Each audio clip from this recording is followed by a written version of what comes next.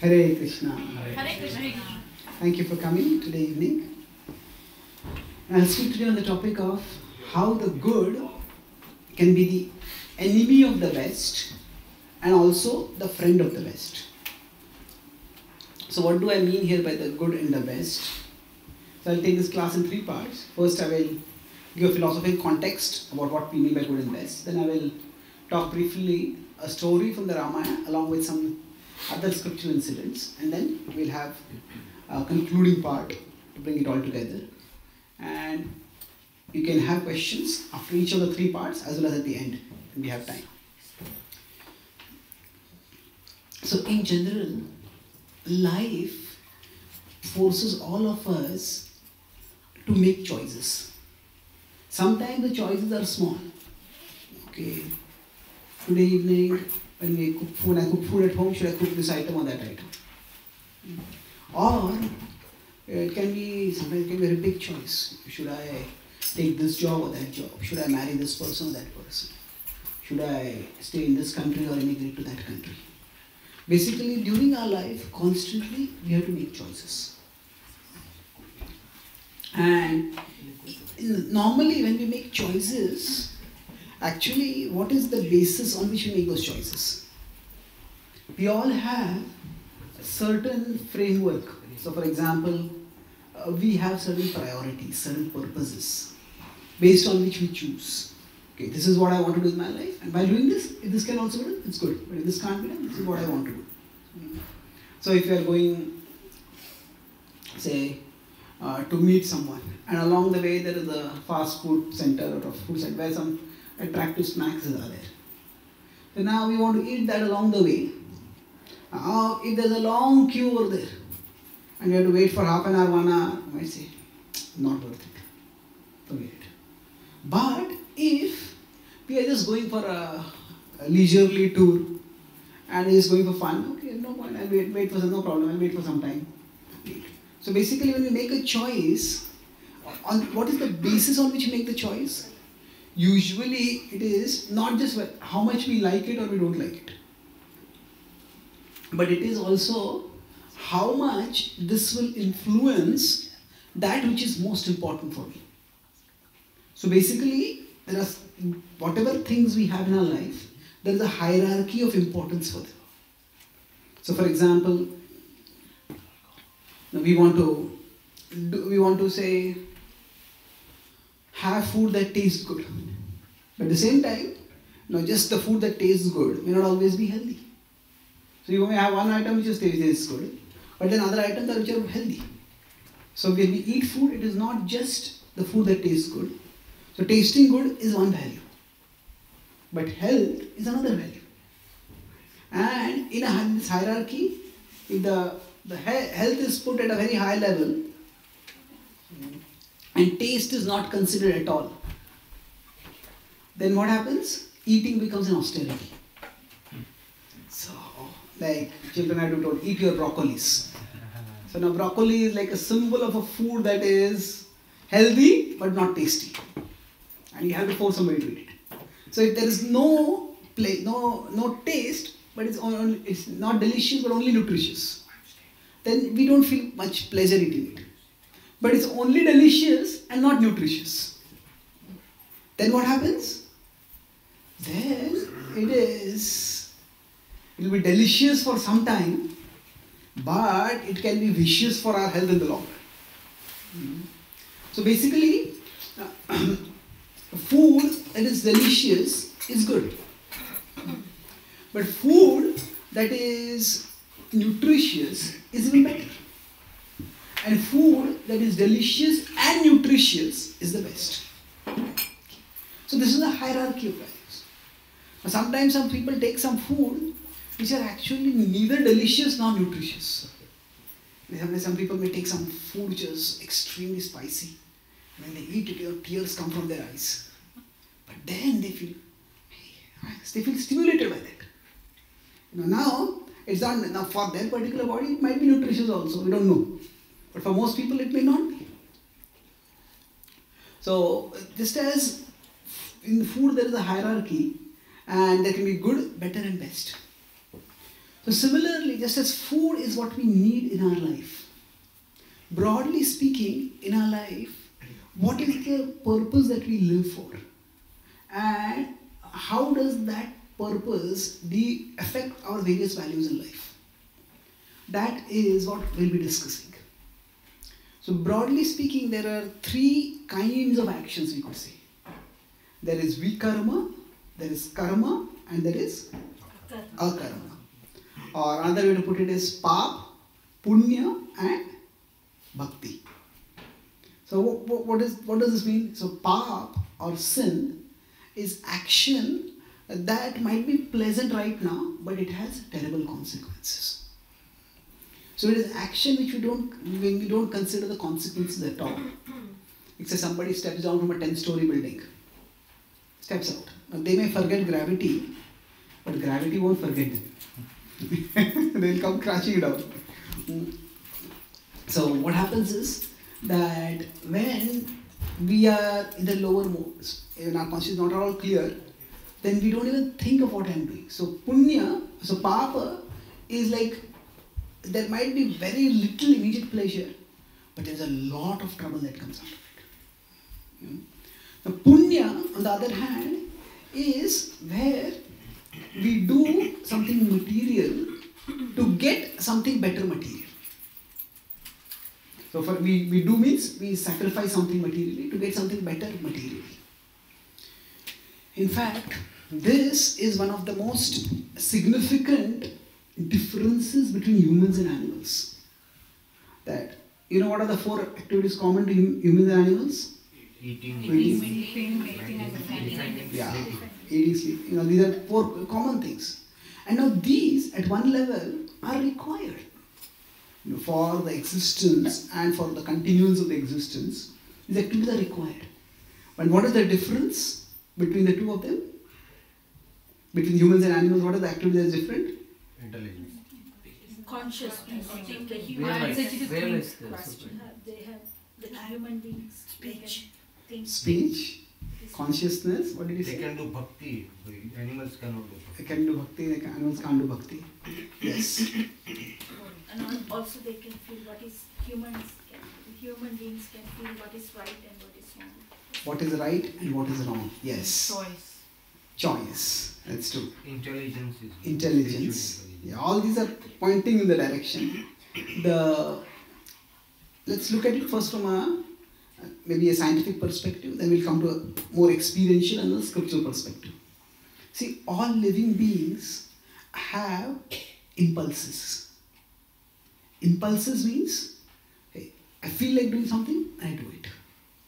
So for example, a few days ago was Ekadashi. So now we human beings might see delicious food, but it's Ekadashi, I won't eat it. Now if a cat sees a mouse, the cat can't think, oh, today is Ekadashi. If the impulse to eat comes, it will immediately eat. So basically, all living beings, just by being in a particular body, have impulses. Animals largely are slaves of their impulse. The impulse comes and they give it to it. Now when the impulse comes, it's not necessarily that they're unintelligent. They might also use their intelligence to fulfill their impulse. So for example, if a tiger wants to catch a deer, and the deer is here, the tiger is here, the wind is flowing this way. And the tiger knows that the deer will smell me. The tiger may go all the way around and then attack from the other side. So in a sense, the intelligence is there. So when we say somebody is impulsive, that doesn't mean that they lack intelligence. It just means that their impulse is fulfilled intelligently. The intelligence is not used to evaluate the impulse. The intelligence is used to fulfill the impulse. So intelligence, in one sense, all living beings have. But the intelligence to check the impulse. Check can be used in two senses. Check means, is this worth fulfilling? And I'm getting this impulse, but I'll stop it. So that intelligence animals don't have. So what is a choice or conscience? That's also correct in that sense. That means we might get an urge to do something, but if our intelligence is strong, then although the impulse comes, we can evaluate the impulse. And you can say, I don't want to fulfill this impulse. And this, at its fullest extent, is directed towards spirituality. So by this capacity to check impulse, we can look beyond short-term things to long-term things. So for example, we human beings spend a lot of time educating our next generation. No other species spends so much time as the education that is given all species. But it is very functional kind of education.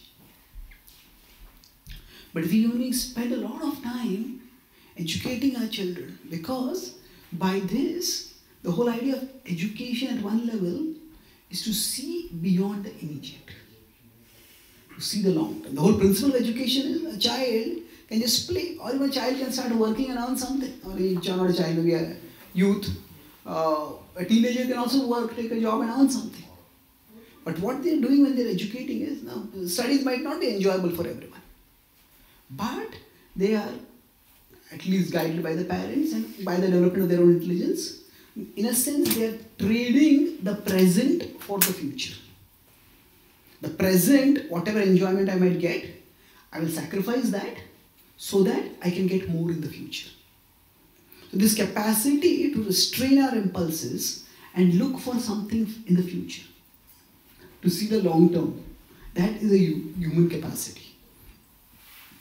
In fact, every field, even science, if we see how does it develop, it is, scientists may do 100 or 1,000 experiments to try to arrive at one insight. Now they could just function with whatever knowledge they have, but okay, I'm not getting any understanding by this, but I'll keep doing it. Why?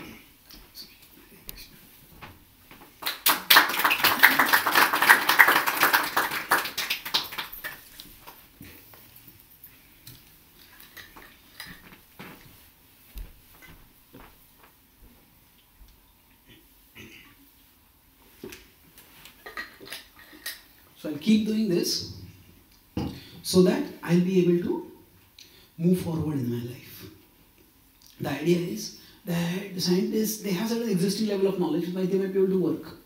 But they might do 100, 1,000, 5,000 experiments. But because they want to get some more insight. And that insight might transform the way we function in the world. So the basic point I'm making is that we human beings have the capacity to sacrifice the present for the future, which other species don't have. Other species. Now, sometimes some species prepare for the future also. Say, whenever, if the seasons are going to change, birds might migrate from one country to another country. But it is not by conscious planning. Just it is like they have instinct which just tells them go there. They don't make a conscious plan. That's why a bird can build a very intelligent nest, very artistic nest. But it is not that each bird will keep preparing a better and better nest.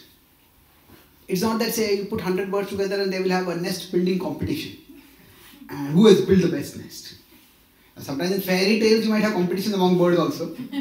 But in real life, the birds, even if they have artistry, that artistry is not done by conscious choice. It is just by, you could say, programmed intelligence that is there. But the intelligence to question our programming, to direct our programming, to reprogram ourselves, that is distinctly there in humans. So because we have the conscience to choose right or wrong, that's how actually we can do more good than other species, and we can also do more bad than other species. We generally don't talk about animals as being evil. You know, if a tiger eats a deer, the tiger is not evil. Because the tiger is acting simply according to its bodily drives. But as a human being kills someone, that's evil. So when we want to talk about the bad, the good and the best. So the bad is papa. The good is punya. And the best is bhakti. And how are these three related with our preceding discussion of impulses? So impulse and intelligence. So when we human beings are simply impulsive, we soon degenerate towards papa. We start degenerating towards wrongdoing. If you want to eat food, you just keep going, whatever tastes good, whatever tastes good. Then what happens is that we might just kill brutally to eat. Now there we have organized slaughterhouses, which are horrible. I just was in Hawaii, and there's one devotee couple who were hosting me. So the devotee Mataji, she was from one of the Soviet Russia states. I think it was Byelorusia or one of those states. So she was telling that they were in that country, that their profession was they would cook and sell crabs. Now crabs are among the only animals in the world which are cooked alive. You know, they're aquatics, and somehow it's said that when if their body gets decomposed and a lot of germs and stuff come in and they become very sick. So actually you catch the crab and put it in hot water. You can see it suffering. And that was their profession. He said that, and I never thought it was wrong because this is what every one of us are doing.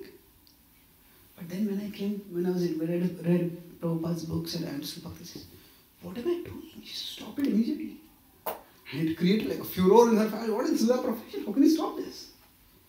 So, but somehow she was very firm and then she continued it. But the point I'm making here is that the search for pleasure, if we are governed only by impulses, now one animal might kill another animal. But which animal will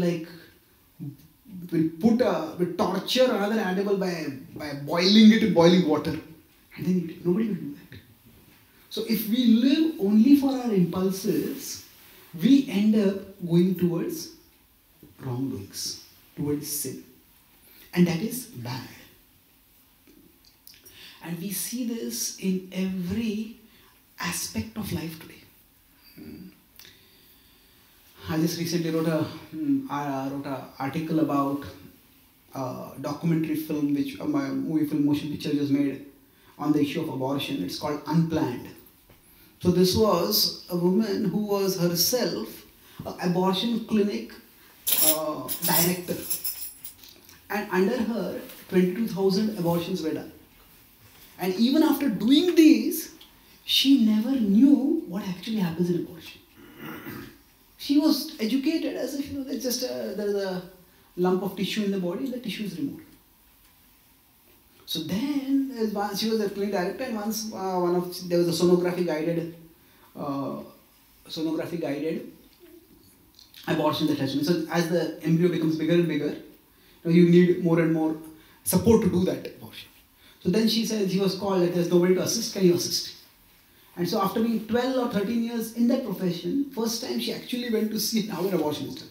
She's director of the clinic. And then when she saw it, on the sonography, and actually saw a baby, and a fully formed baby with hand, legs, ears and everything. And then the suction machine goes inside the embryo and the baby is struggling to get out.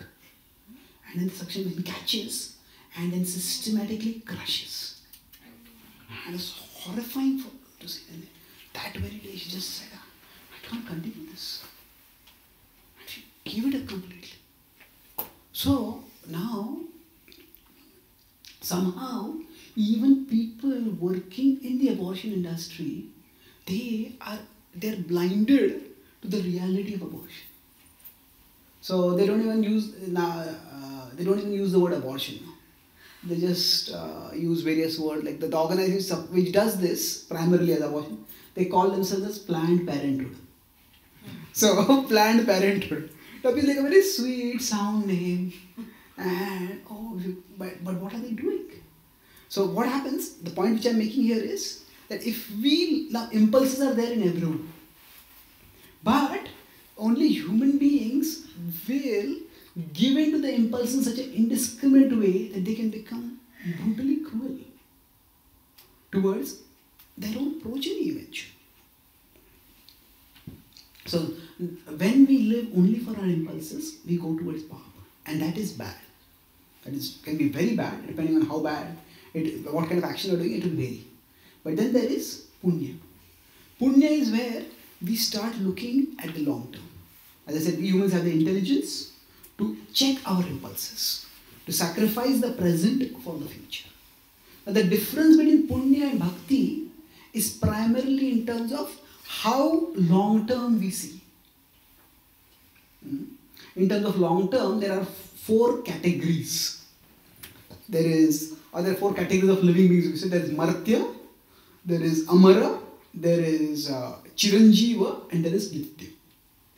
So Martya is we human beings living on the earth. So we have a finite lifespan, maybe 100 years or so. That's Martya. Now as compared to us, those who live in Swarga, they live for a very long time, thousands and thousands of years. So they are called as Amara. But they are not literally eternal. But as compared to us, they live forever. So it's in a comparative sense, they are called Amara. Now beyond Amara is Chiranjiva. So those who live for the lifespan of one universe. That is one lifetime of Brahma, which is an astronomical amount. That's Chiranjiva. Now specific terms and durations may vary depending on certain contexts. But beyond it all is Nitya. So only Nitya is eternal. So by punya, one can rise to a higher level of existence where we can have better lifespan, better facilities. But it's only by bhakti that one can go beyond this material world. We can go to the spiritual world where life is eternal. So in the Bhagavad-Gītā, Krishna says, Brahma bhuvana loka punaravartino arjuna Mamupetya kaunteya punarjanmana vidyate. So in 8.15 he says, 8.15 and 16 he talks about this. So this is 8.16 he says that Brahma bhuvana loka. Right from the abode of Brahma, which is the highest level in the world, bhuvana, toward the lower hellish planets. Punaravartino Arjuna. Everywhere if one goes, one will come back again. One's lifespan will be temporary. One will have to die and take birth again. And Mamupetya kaunteya, but if you worship me, you won't come back in this world. Punarjanmana vidyate. So the good is the bad is papa, the good is punya, and the best is bhakti. Because in punya also we are thinking of something long term. Thinking not just about myself and my pleasure immediately, we're thinking about the long term, and that is good. But in bhakti, we think not just of the material long term, but we think about the spiritual long term. So, I'll conclude this is a little philosophical, but I'll conclude this with one part, and we can have some questions if you have any. See, there are, we could say there are 2 broad systems of thought. There are the Abrahamic religions, Judaism, Christianity, Islam, and there are the Dharmic religions. In Dharmic religions, we have Buddhism, Jainism, Hinduism, Sikhism. So now, if you see among them, let's consider, say, Buddhism on one side and Christianity on another side. So Christianity, Islam is similarly, they have many similarities. So Christianity accepts the soul without reincarnation. And Buddhism accepts the reincarnation without the soul. So what happens now? That means Christians say, yeah, there is a soul.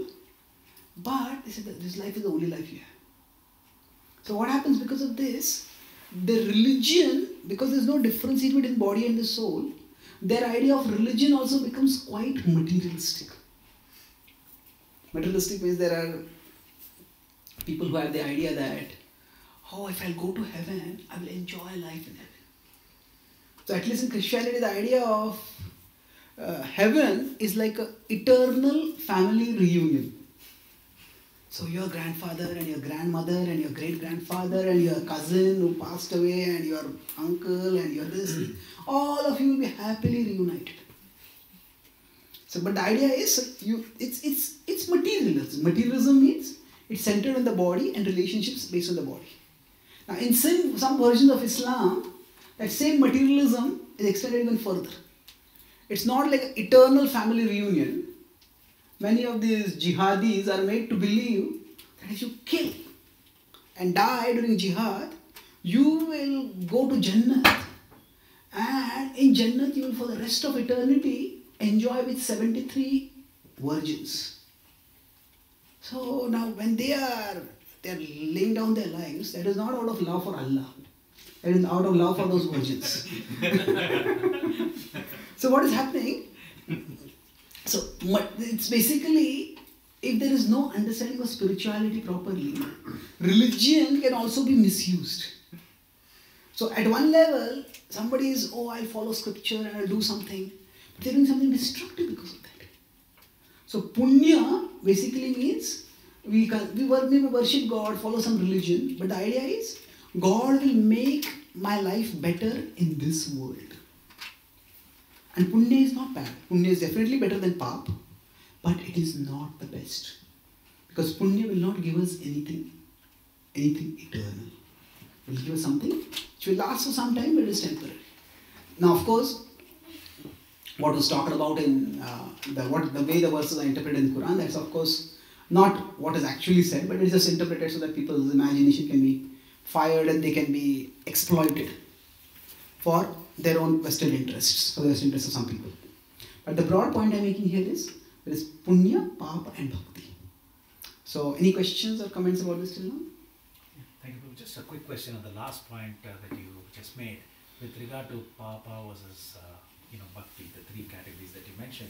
So in some cases, yes, we devotees distribute prasad and related to bhakti, but also there are other runas or debts that everybody owes to Manushya and society and things like that. So it is also recommended that we do something, like digging a well, and so how does that apply to devotees? Look, can that be dovetailed? Say somebody is giving some donation to a hospital. Can that be sort of dovetailed to being spiritual if you think of Krishna and do, even though it's not directly spiritual but distantly connected to doing some activities that are meant to be done? Okay, excellent question. So if there is something like our debt to the devatas or debt to our ancestors, and there are some pious activities are recommended, like say digging a well or something like that. So how should devotees see this? Yes, so Prabhupada in the Ishyopanishad says that all kinds of isms, we talk about communism, capitalism, all these isms can be perfected if they are done for Krishna. So basically now, actually this was going to be the concluding part of my class, but let's bring it to this point here. As compared to papa, punya is, you could say, hundreds of times better. Why hundreds of times better? Like even this example I gave of a family structure and of parenting and abortion and all that.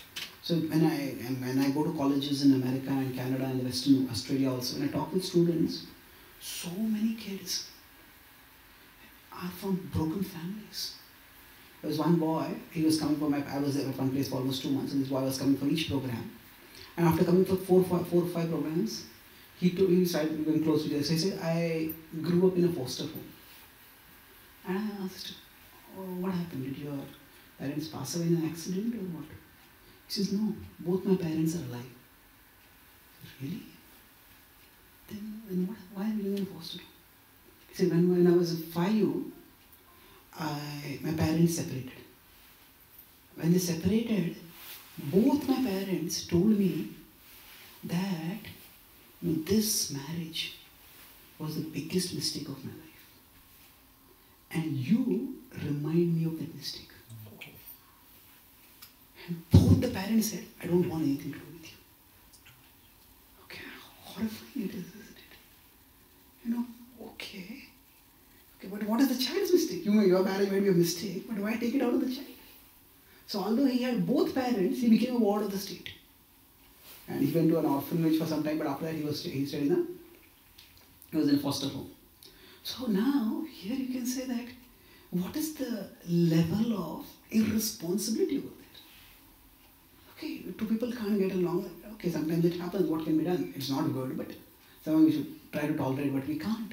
So what to do? At one level, after marriage, say the parents make children. But at another level, the children make parents. In the sense that children force people to become responsible. I can't just think about my pleasure and my indulgences. I think of the child. And start taking care of the child. Now everybody has a need to nurture. A need to nurture. And if somebody doesn't take care of that need to nurture, then they will find something else to nurture. So somehow in the Western world, feminism, if you want to say feminism in terms of women should be given equal opportunities in their career, and so that's fine. But sometimes feminism becomes very aggressive. So what happens, there is a trivialization of the maternal role. And then, so this abortion, it is quite clearly, if we look at it from scientific perspective, logical perspective, experiential perspective, it's the baby has life. But what some aggressive feminists say is that, now Prabhupada gave simple reasoning: if a man and woman come together without proper responsibility, and the woman becomes pregnant, and then she is stuck with the child. So women need to be protected, and marriage is a structure where they're protected. So the women say that actually nature has been unfair to us. So their argument is, when I first read it, I was so shocked. It says pregnancy is biological slavery, and abortion is technological liberation. So nature has been so unfair to us that nature has burdened us with pregnancy. Actually, bearing a new life is a special privilege, and that privilege nature gives to women. And it's such a deep-rooted need. But when that is completely distorted, society can collapse completely. So, in many traditional cultures, if a couple doesn't have a child, they feel unhappy and they try various means to have a child. We have so many kings who do various yajnas. Even Ramayana, there is Dasharatha does various yajnas. So now, there are many women, they say, they don't like to say, I'm childless. They say, I'm child-free. Now, if somebody doesn't want to have children, that's okay. That's their choice. But to say, when you say it's a child-free, then child is a burden. When we just let ourselves be completely governed by impulses, no, society will just not have its foundation at all. So, the point I'm making here is, say, they're taking care of the family. It's the basic functional unit for society.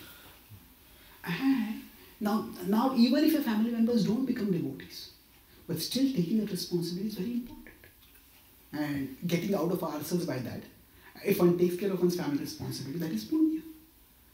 If somebody thinks that is all that is there to dharma, then that's incomplete. But we can't minimize or trivialize that. Same way, if we live in a broader social circle, then the whole principle of yajna is that if we take something, we have to give something. So if we are taking something from society, it's our duty to give something to society. Just like, say we take amenities from the government, then we give taxes to the government. So similarly, as far as charity is concerned, so sometimes if charity becomes a substitute for spirituality, or rather social welfare becomes a substitute for spiritual welfare, then that is unhealthy.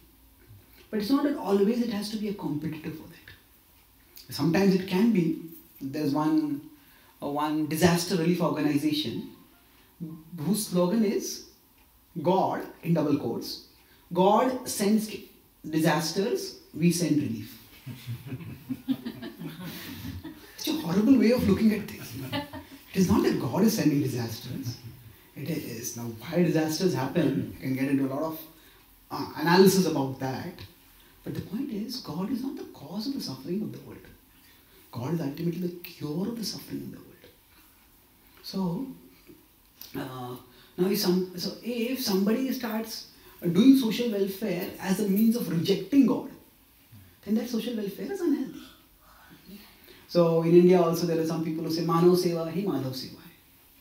Now okay, it depends on in what context we are saying it. If we are saying that people are starving and you just go to the temple and worship the temple and not take care of people at all, well that should not be done. In most Indian temples, wherever there is opulent worship of the deities, there is also abundant distribution of food. And anybody can come and take food in the Udupi temple, so many other temples. So we don't have to separate Manav Seva and Madhav Seva like that. So in Madhav Seva is not just going to temple and doing worship. Madhav Seva is a holistic culture which also includes taking care of human beings. You see in the Govardhan Puja, when the puja is done for Govardhan, Krishna says offer food to everyone, offer food to not just cows but all living beings, other animals also, and not just to Brahmanas, give dakshina and food, give to all people of all castes. So the point over there is that Madhav Seva is a whole culture which includes Manav Seva. But when Manav Seva is separated from Madhav Seva, says, you just do this, why do you need to do that? So some people, there was one person who was considered to be called a prominent spiritual teacher, he said, you Hindus, why do you worship, why do you water Tulsi? What do you get by watering Tulsi? If at all you want to spend time watering something, water a brinjal tree. You'll get something to eat. Now this is completely utilitarian and there is no transcendental understanding that Tulsi Devi is a manifestation of the supreme goddess of fortune. And worshipping her. Now is it, how much water are you going to put on Tulsi? Is Tulsi a competitor to some edible food? Hardly. So when Manav Seva is positioned as a competitor to Madhav Seva, then what happens? People say, why spend so much money on this? Spend money on this. But Madhav Seva is inclusive and these things can also be done within it. So now with respect to charity or with respect to any kind of social activism, we could say, social welfare. See, as devotees, we all have certain drives which we get from the past. So some people might be, even before coming to bhakti, they might have a lot of zeal to do some kind of social welfare. Now if they have that zeal, it's not that in bhakti you have to give it up. You spiritualize it. If you like to distribute food, then let's see how can you offer food to Krishna and then distribute that food. If you like to help poor people, then see what could you do. Maybe you could have build some houses, but have something spiritual within it. Maybe so there are various ways in which devotees at an individual level, if that is what they're inspired to do, they can surely do that.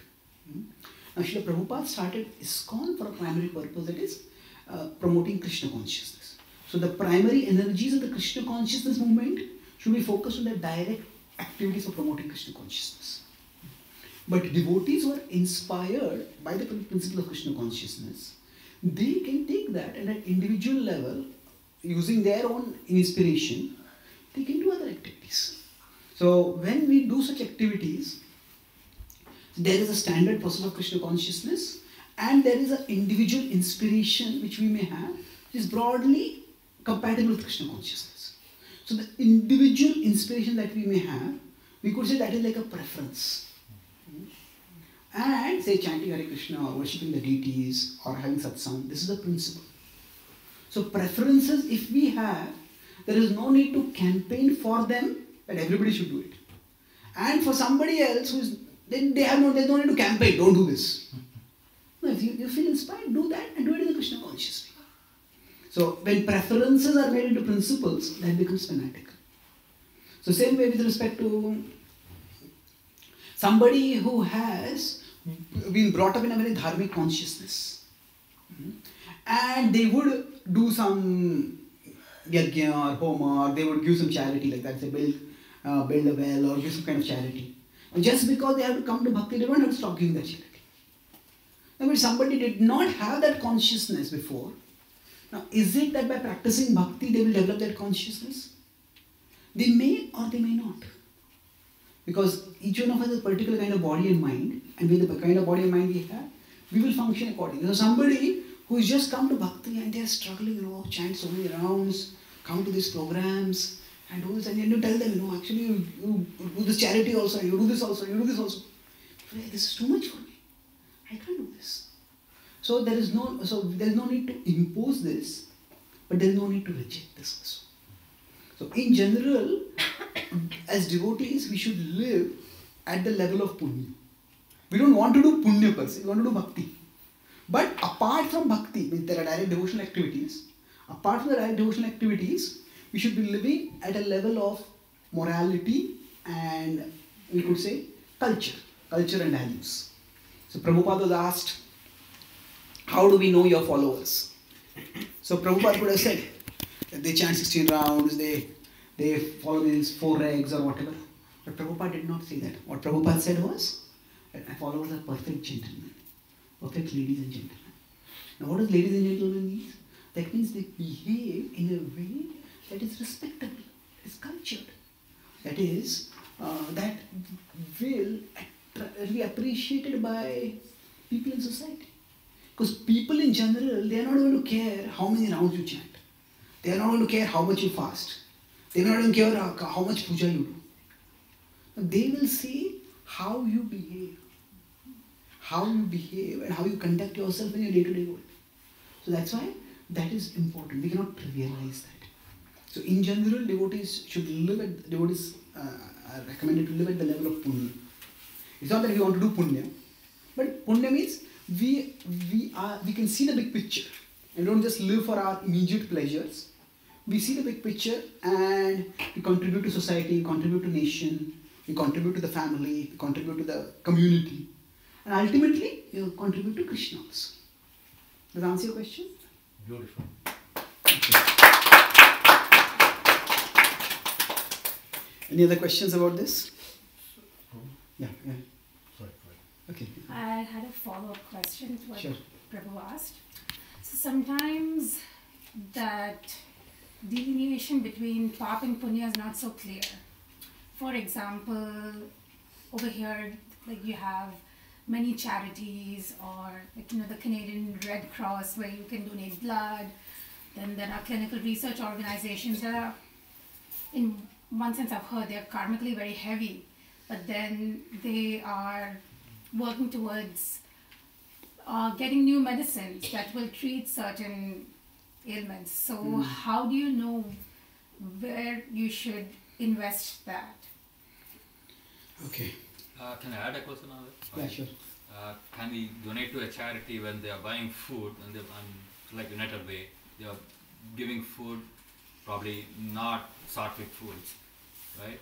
Like they may give, they may kill a cow or a chicken or something, which is not evil, right? Which is not? Evil in Western culture, right? Okay. I mean, killing a dog is evil, but not killing a cow, right?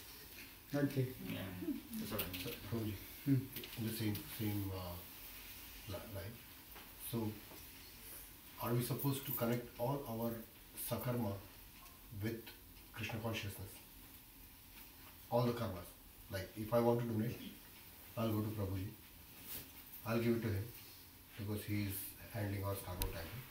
And then whatever he does with that tracking. Okay, I think they're related questions, but they're still distinct. I'll come to them one by one. So,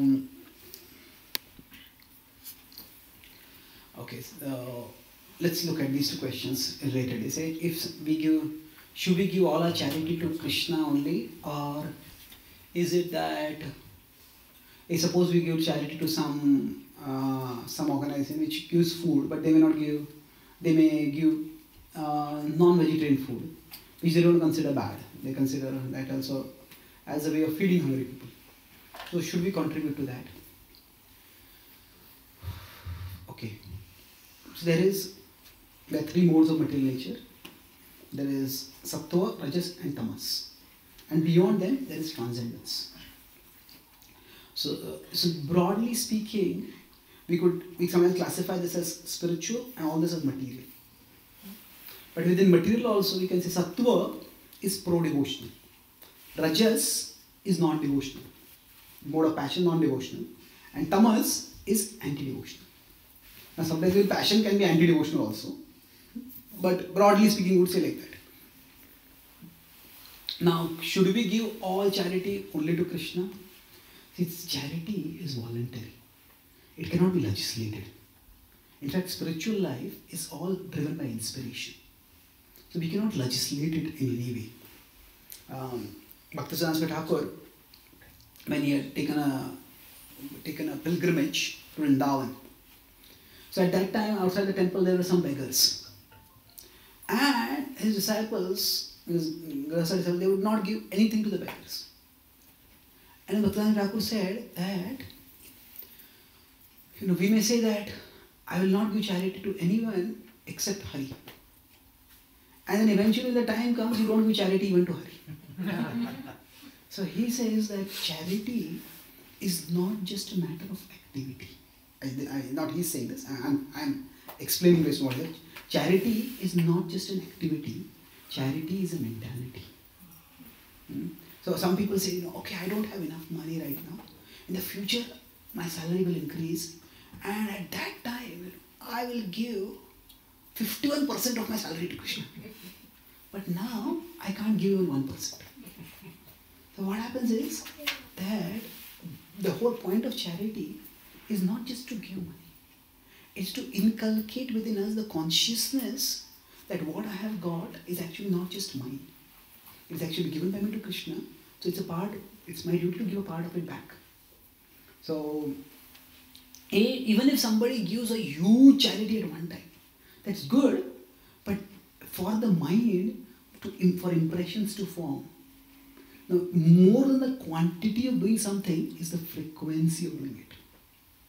So the frequency, if every month or whatever, they give a small charity, the habit gets developed in the mind. But if once a year I give some charity, okay, that's also some habit is formed. But like once a year, there are millions of other impressions that are forming in your mind. Somebody says, once in a lifetime I'll give charity. Okay, that's also good. Some charity is better than nothing. But as far as forming the samskara and impression in the mind, that will be very, very less. So the idea of so what Bhaktivedanta Thakur says that, if somebody is coming to you, if you don't give charity, then your heart will become hard. And with a hard heart, you cannot approach Krishna. So basically, now that does not mean that anybody and everybody who comes, we have to give charity. We also have to be intelligent. But it's best say if we can give prasad. If somebody asks for food, then we can give them, if somebody asks us for something, so if we give them money, then they can abuse it. But if you give them food, then it's less likely that they'll abuse it. So,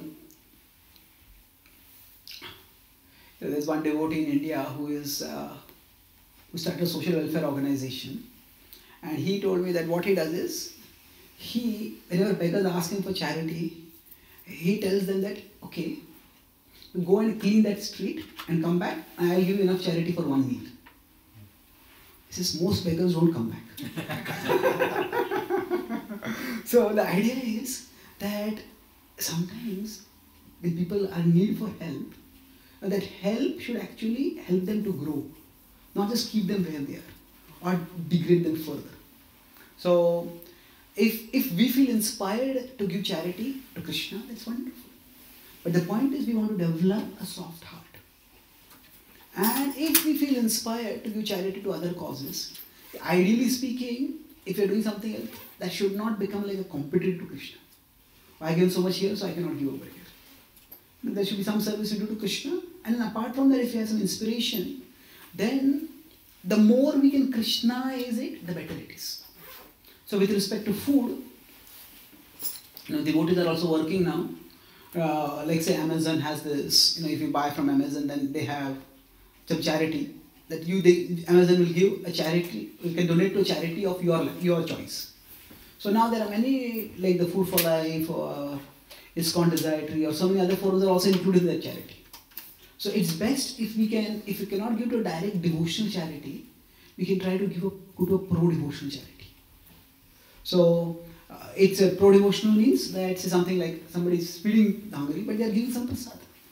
Somebody is doing something, it's a welfare, but they are doing that welfare in a devotional context. So if we do it that way, then that is the best. We can't really completely control how something that we do is going to be used by others. The Mahabharata says that broadly, the actions that we choose, how do we know whether action is right or wrong? There are three broad factors: intent, content, and consequence. Intent is, why am I doing this? Content is, what exactly am I doing? And consequence is, what is the result of my doing this? So let's say somebody gives, actually one of the triggers for me to start practicing spiritual life or start exploring spiritual life was that the futility or at least the inadequacy of social service became very apparent to me at one time. I had, since my childhood, a lot of faith in the power of education. That by educating people, we can help them create a better future for themselves. So when I was studying engineering, at that time I joined a social service organization, and we would near my college there was a slum behind. So on behalf of that organization, I would go to the slums and I would offer free tuitions to the children over there. So I would teach English, maths, history, some of this like that. So I was doing that for some time, and soon these kids, they became friends and started telling that almost every one of their houses, their home life was terrible because their fathers, mostly fathers, sometimes mothers also, but mostly fathers were alcoholics. And then under the influence of alcohol, there would be domestic violence and horrible things. So then I started thinking, their home life is so unstable and so insecure. So how much is my teaching them calculus or something like that really going to help them? So then we talked, and that organization is quite flexible. So we decided to go into anti-alcohol campaigning. So I used to go to the slums, one of my friends would go to a nearby village. And we worked and we counseled and we got some other people to come and speak also. And over a period of time, that one small village, it all became free from alcohol. And we felt it was a great victory for us.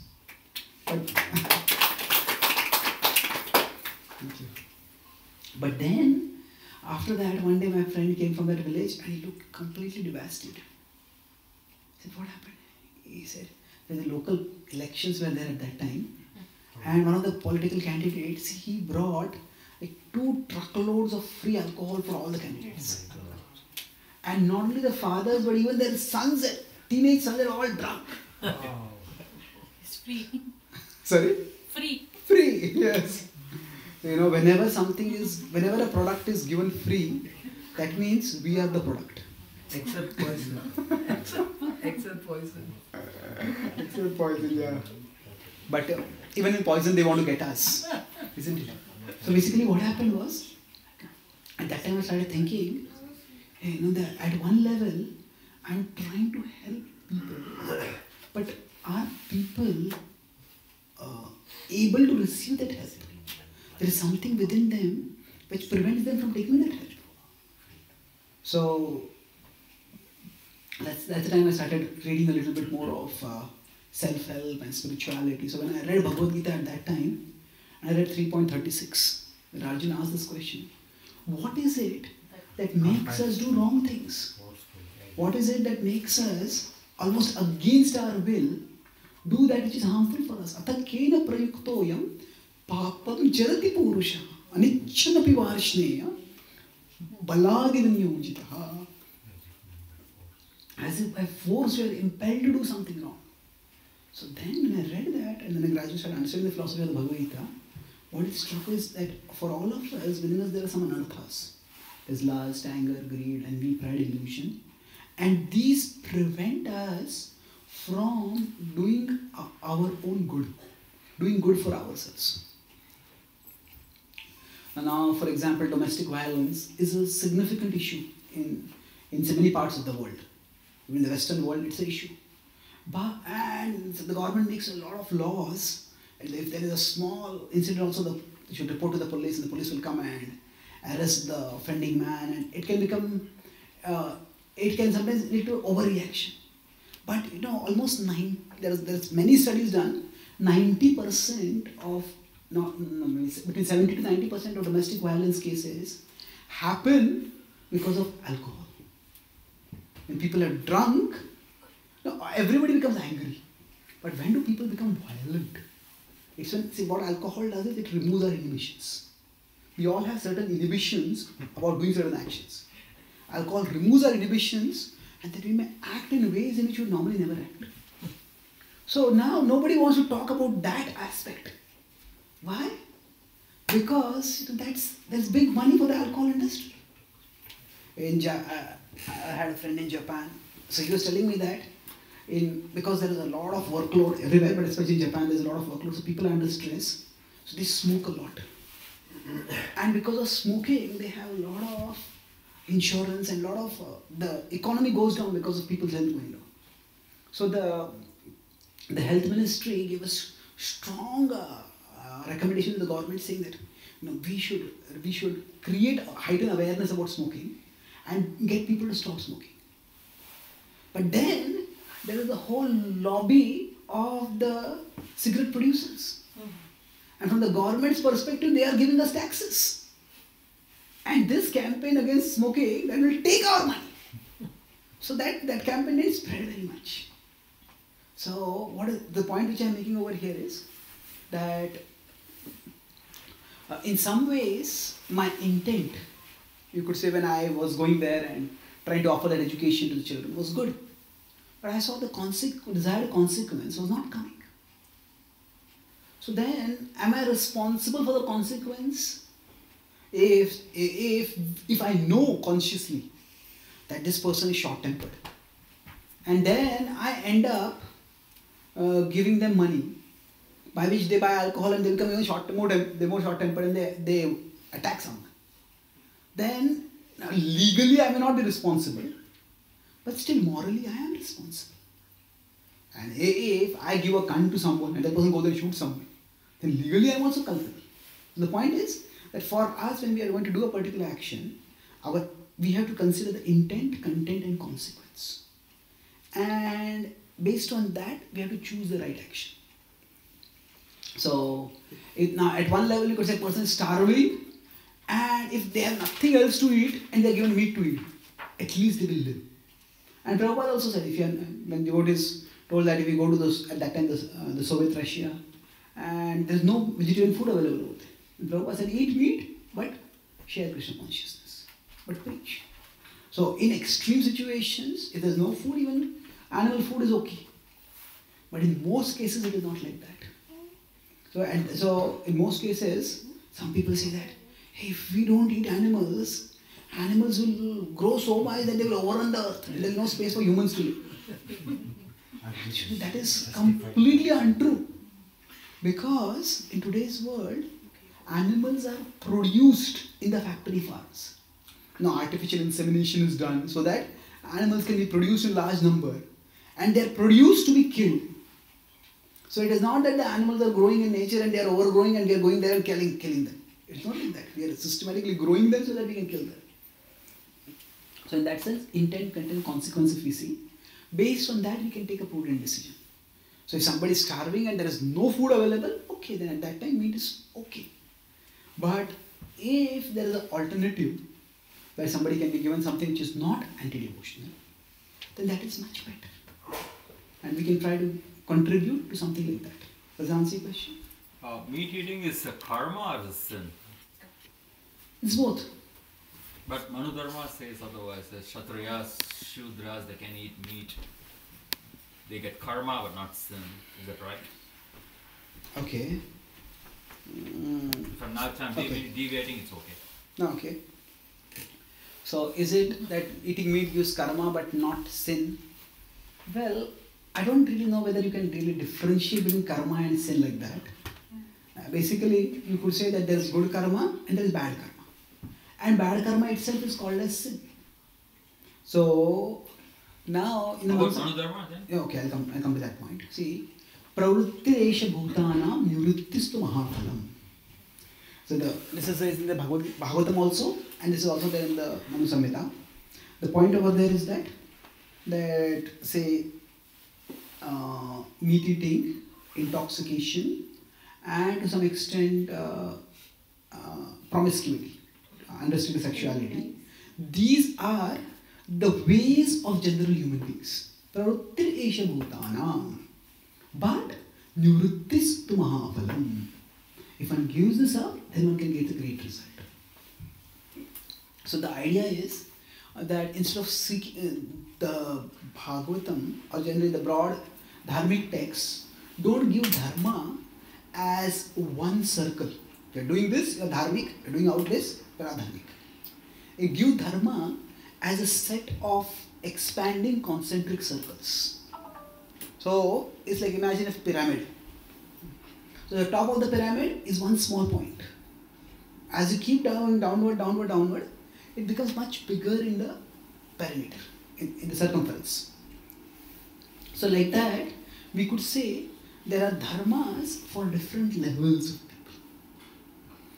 And what is the point of having dharmas for different levels of people? That if you cannot fit here, then you fit here. If you cannot fit here, you fit here. So the idea is it's not 1-0. If you are doing this, you're going back to God. If you are not doing this, you want to go back to Him. Now we can say that for Kshatriyas, meat eating was allowed, which is true. Now there are practical reasons for this. Kshatriyas have to do a lot of physical work, fighting. And Kshatriyas are going into the forest. Grains don't grow naturally. And traditionally according to Kshatriya codes, you're not meant to plunder. Even if there are some farms, you're not meant to plunder that just like that. So then, if they are going through forest areas, and the sages in the forest can live on herbs and fruits and vegetables. But Kshatriyas who have to do heavy physical work, they at the least need grains. And if grains are not available, then meat can be eaten. So Kshatriyas could eat meat. But you have to see that Kshatriyas, what else they did? Kshatriyas were ready to give up their life when the citizens were in danger. Kshatrayate iti Kshatriya, one who protects them from Kshatriyas, protects others from injury, from hurt, they are Kshatriyas. So some people want to say that I am a Kshatriya, so I will eat meat. But okay, are you doing the other dharma of Kshatriya? Yuddhe chapya palayana. If dharma has to be protected, are you ready to fight against all odds? Most people are not ready to do that. So we cannot take, this was allowed, yeah, it was allowed. So the point I am making here is that, yes, if you could say that for Prabhupada broadly, the four regulative principles which he has given, it is a Brahminical way of living. Prabhupada has not just given us Vedic Dharma, he has given us the best of Vedic Dharma. So Vedic Dharma can be multi-level. There can be many concentric circles. Now if somebody may say that, okay, I want to be at the level where I eat meat. And that's what Kshatriyas are doing. Okay, that's okay, but Kshatriyas are doing many other things. If you're not doing those other things, then I say, I'm a Kshatriya, so I eat meat. Okay, then Kshatriyas would do something many things to give them punya. And within that particular lifestyle, this was an accommodation. See, in every level of dharma, there is, you could say, a recommendation and there is a concession. So now concessions should not be made as recommendations. If you go to a doctor and the doctor says, okay, you got diabetes. So then the doctor says, okay, you take this medicine morning, afternoon, evening. And he says, no, and don't take any sweets. No, doctor, I can't live without sweets. Says, okay, take sweets only once a week. Hey, no, not once a week, I can't do that. Okay, twice a week. No, not twice a week. No, nothing more than twice a week. Now, the doctor says, okay, twice a week. And this person comes back and tells his family and everyone else, my doctor told me to take sweets twice a week. And the person doesn't take the medicine. So now, yes, take sweets twice a week. That's also what the doctor told. But that's not the recommendation. That's the concession. Recommendation is what I want you to do. Concession is what you want to do and I allow it. So, the positive activities of Kshatriyas, respecting the sages, protecting the citizens, protecting dharma, those are like the recommendations. And eating meat is like a concession. So, the important thing is that say, for a diabetic patient, if they are going to eat sugar, that is going to have consequences. But if they are also taking food properly, they are overall having a healthy lifestyle, then that may not have that much consequences. So similarly, if one is living an overall dharmic life of a Kshatriya, and within that they are eating meat, the other consequences might be offset by that. Within that whole life, that's okay. Sarvarambha hi doshena dhumena agnirvavrita. Krishna says, the Bhagavad-Gītā, that all endeavors are covered by fault, just as fire is covered by smoke. Okay? So we have to consider not just the recommendations, not just concessions, but also primarily the recommendations. Consider these 16 rounds is also concession. Well, okay. Yes and no. Are the 16 rounds a concession? Well, Prabhupada did present it like that, but you have to see very carefully what Prabhupada said. Prabhupada said that my spiritual master said that anyone who doesn't chant 64 rounds is fallen. But he did not say that. Even in Gaudiya Math, I have met many disciples of Srila Prabhupada, some disciples I have met of disciples of devotees of Gaudiya Math, and tell me, it was not a standard that everybody had to chant 64 rounds. And especially, say, those who were maybe widows just living in the ashram, or those who were brahmacharis, sannyasis, who did not have active preaching service. They were told to chant 64 rounds. But the average was that it was basically, that was not 64 rounds. It was 4 rounds, 8 rounds, 16 rounds, whatever. It was, so, as compared to the standard, always remember Krishna. Okay, whatever 16 rounds is, you could say concession. But from a practical perspective, 16 rounds is quite a serious prescription. And if you do that, that itself can Krishnaize our consciousness significantly. Okay, so what was your question? Research, no? Yeah. So with I think it was answered, but I'll just make a couple of points over there. Say if sometimes some research is involving some killing of some animals, but some medicine is developed, some further therapies or treatments are developed by that. So should we be a part of it? Well, I have discussed with several senior devotees about this. I'll give one as an example. Say organ donation. Now should we do it or should we not do it? Now there are some things in scripture which are very clearly given. And those are, you could say, imperatives. Those are what we have to do. But apart from that, if there is no specific point talked about in scripture, then different devotees using scriptural reasoning can arrive at different conclusions. So there is one school of thought which says that the body, whatever is its natural course, just let it go along with natural course.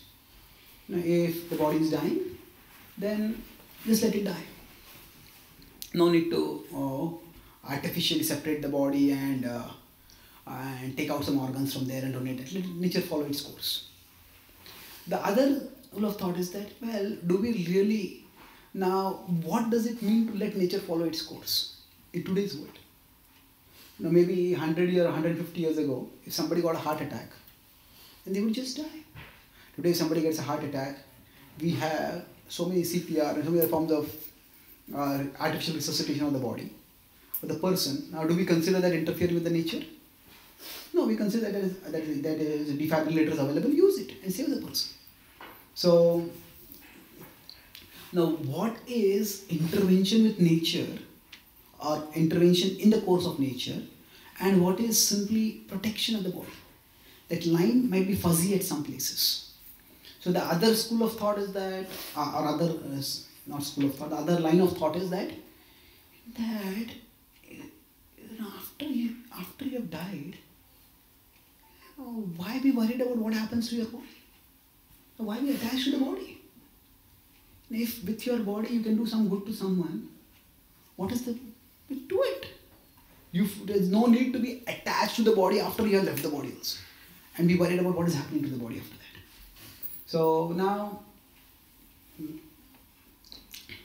somebody might say that, but if we give our eyes to someone and that person abuses the eyes to see something obscene or something like that, will I get karma for that?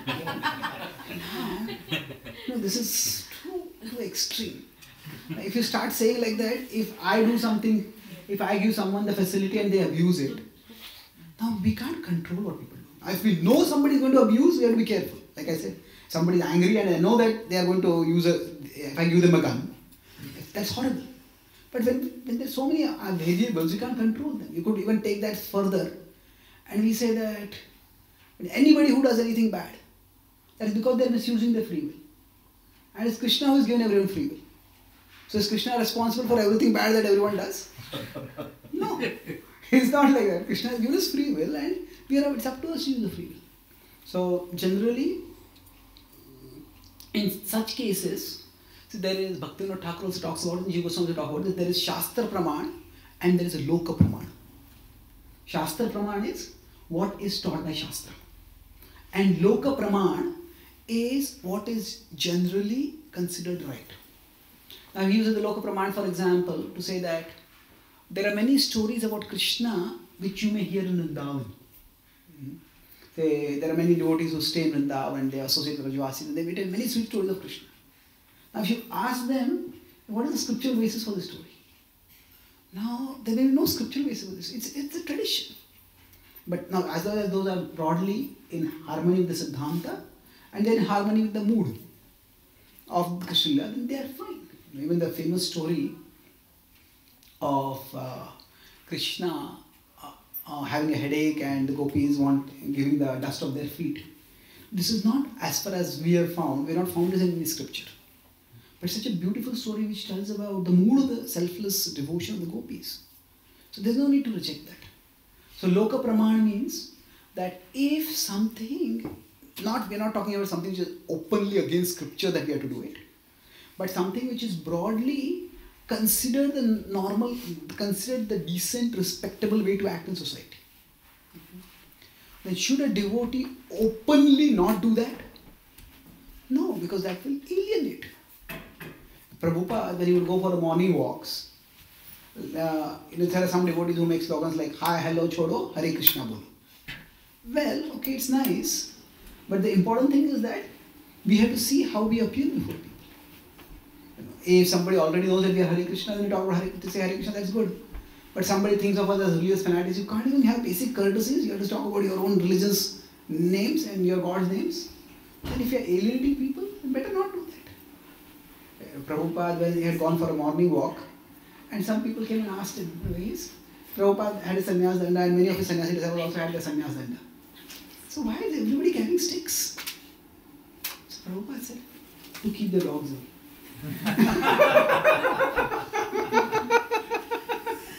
Now, another time, another told me that when Prabhupada would go for morning walks and he would meet Western people, he would greet, good morning. He would not say Hare Krishna to entirely new people over there. So, if the particular way to behave in a respectable way in a particular society, we do that. So that means that if organ donation is considered to be the respectable thing to do in today's world, and then if we take a stand, I will not donate my organs. Okay, that's a preference. If somebody chooses that, that's fine. But there's no need to make that into a campaign and you should not do this or you should do this. I said there are both schools of thought and both are in their own way, there is a reasoning behind it. But there's no need, so in this case we have to try to understand scripture, maybe consult some senior devotees and then pray and use our inner compass to do the best thing. So, I know some devotees who are into who are doing some research, which is animal research. So we had a long talk with them. Should we do it or should we not do it? So then I told them that try to avoid it as much as possible. But as I said, actually if I grow in this field, then eventually as somebody becomes more respectable, then they also have more influence. So this devotee, it was about 7-8 years ago when I talked with that devotee, now that devotee has become like a very big researcher in their field, and now they have got like full grants so that they can do animal friendly research. That means not hurting animals. So now if that devotee had not grown in that field, he say, I will not do this. Well, the field would not have been affected at all. People will still keep doing that. And you would have simply not grown in your career also. But in this case, they did what they had to do. They had to do it as less as possible. But eventually they grew and now they created a whole field. At least one research unit over there. So these are all decisions which are subtle and we have to decide them according to time, place, circumstance. So like the same factor of intent, content, consequence, we consider that. And sometimes we might do a small evil so that we can prevent a we can create a structure to prevent a bigger evil. Or if we don't feel that, we might say, I won't take this principle, I will avoid the small evil entirely. That's also okay. So it has to be according to scriptural guidance as understood according to our guides and our own God-given intelligence. Okay? Thank you. Okay, so I became yoga brashta in this class today. So the story, I'll just quickly conclude with a story from the Ramayana which I'm going to tell briefly. And the lesson from that. See, the Ramayana, when Lord Ram is in the forest, at that time, he goes and meets various sages. So there is the two sages who meets, they're not very well known, Sarabhanga and Sudikshna. So when he meets Sarabhanga, at that time, he is just coming towards Sarabhanga and he sees a magnificent chariot in front of that sage's hermitage. And as they're looking at it, now they're kings and they have been princes, so they know big, magnificent chariots. But this chariot is far, far bigger and better. And look, whose chariot is this? It does not look like an earthly chariot. And then they come out and then they're waiting and observing, and then they see a effulgent personality coming out from the hermitage. This is not the sage. As they observe, they understand this is Indra. And Indra gets into the chariot, and his chariot rises into the sky and disappears. And then when it disappears into the sky, at that time, they go forward, and then Sarabhanga sees this comes. Sarabhanga, Lord Ram is playing the Naralila, so he offers the respect to Sarabhanga. Sarabhanga also offers respect to him. When Lord, you are the Lord. And then Sarabhanga and Ram asks him, what is going on over here? So what happened? Why did Indra come here? He said, Indra had come to me to offer the results of my punya. He said, I have done punya for a long time, and now based on my punya, I can go to Swarga. So he had come to take me to Swarga. Then you didn't go? He said, no. He said, my dear Lord, my Guru had told me that you would come and give me your darshan. And I consider your darshan to be far greater than Swarga. So, therefore, although Indra came and told me you can come with me to Swarga, I did not go. And you have blessed me now. And your darshan is far bigger, because by your darshan one can attain amrutatva, not just amaratva, but amrutatva, immortality. No, not just eternality one can attain. So the Lord blesses him and says, live for this life, exhaust your karma, and then you will never come back to this world. You will attain the eternal abode. So Sarabhanga, he was living in this world. He could go to, the good was going to Swarga. The best is going to Vaikuntha, going to the spiritual world. So for him, the good could have become the enemy of the best. So he rejected the good so that he can get the best. Of course, in Kali Yuga, practically nobody is doing the kind of punya to go to Swarga. Now almost everybody's house you go, they write below that if they're related to the pastor Swargavasi or Kailashvasi or whatever. But who knows where they are going? So you really don't know where they are going. But the point is that yes, there is the path of going to heaven by punya. There is the path of going to the spiritual world by bhakti. And there is also the path of going down towards adhogachanti tamasa, towards the hellish ways by papa. In Kali Yuga, very few people are doing punya. So practically there are only two choices. There is papa or there is bhakti. But while doing bhakti, we can also do punya. So that the whole point of that class was that if we have to choose between punya and bhakti, if I start doing punya and saying, there's no need to do bhakti. I'm taking care of my family, I'm doing my family responsibilities, I'm doing this, I'm doing that. There's no need for me to chant Hare Krishna. Then punya becomes the opponent of bhakti. And punya can take us away from bhakti. But while practicing bhakti, if we have come from a family which has taught us punya, we are living in a community that is pious or virtuous, then that can be a very good foundation on which you can build our bhakti. So in that way, as devotees, we don't reject morality, but we transcend morality. As devotees, we want to please Krishna, and one way we please Krishna is by directly doing devotional activities. Another way we please Krishna is by living in the world in a way that attracts people to Krishna. And that means acting in a responsible, moral, as Prabhupada said, gentlemanly way. And that way, this kind of the parallel with the practice of bhakti can not only help us grow spiritually, but it can also help us to contribute socially in whatever roles we are playing in society. So I'll summarize quickly what I spoke.